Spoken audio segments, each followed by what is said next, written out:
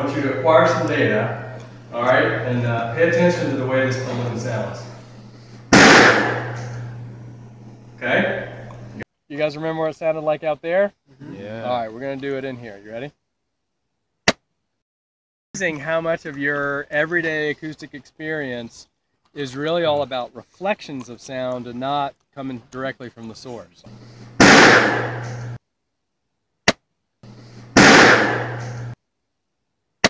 Makes me feel sick. It actually can kind of throw your equilibrium off a little bit until you get used to it. I want my room like that. And your brain processes these reflections. It uses that information. You know if somebody's jumping up or walking up behind you. You know if you're right near a wall or something like that. Okay?